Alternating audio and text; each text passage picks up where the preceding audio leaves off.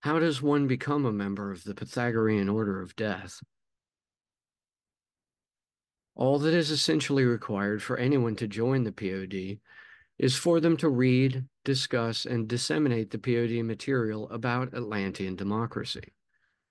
If one reads the POD omnibus and wishes to proceed further, there are physical, cybernetic, and astral options available at present for groups to meet and function in mimicry of Atlantean society. If one reads the omnibus and wishes to have nothing further to do with the POD, they can leave and go about their business without any more fear from having read the POD works than any other fictional novel. There are no prerequisites for membership in the POD. Anyone can join. This means that men and women, old and young, of all creeds and cultures from all over the world are all welcome, regardless of any religious or political differences there may be between them.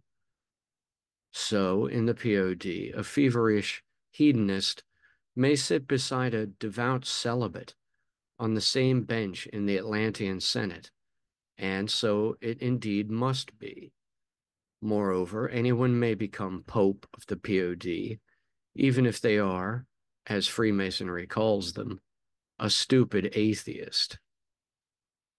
All materially manifest differences are seen as merely temporary compared to the eternally constant similarities between all beings, even between the living and the ghostly memories of the dead.